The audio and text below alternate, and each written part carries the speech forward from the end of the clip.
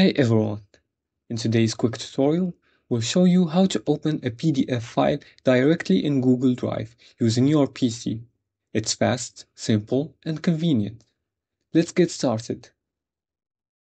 First, let's open up Google Drive.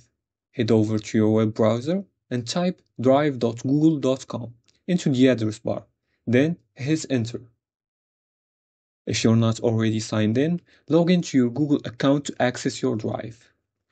Once you're in your Google Drive, you'll see your dashboard with all your files and folders.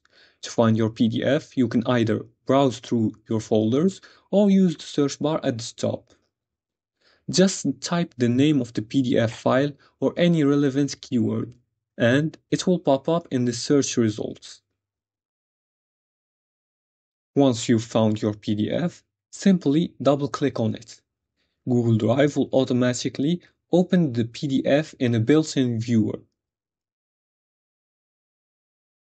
In this viewer, you can scroll through the pages, zoom in and out, or jump to specific sections of your PDF. The toolbar at the top allows you to download, print, or share the PDF directly from your Google Drive. If you need advanced features like editing or annotations, you can open your PDF with third-party apps right from Google Drive. Just click the three-dot menu in the top right corner and select Open With. Here you'll see options like Google Docs or PDF editors you've integrated with Drive.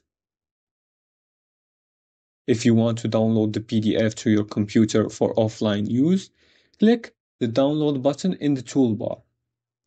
Your file will then be saved to your computer's download folder, ready for you to open with any local PDF viewer. And that's it. Now you know how to quickly open and view a PDF file in Google Drive. Easy, right? If you found this helpful, don't forget to give it a thumbs up and subscribe for more simple tech tutorials. Thanks for watching, and we'll see you in the next video.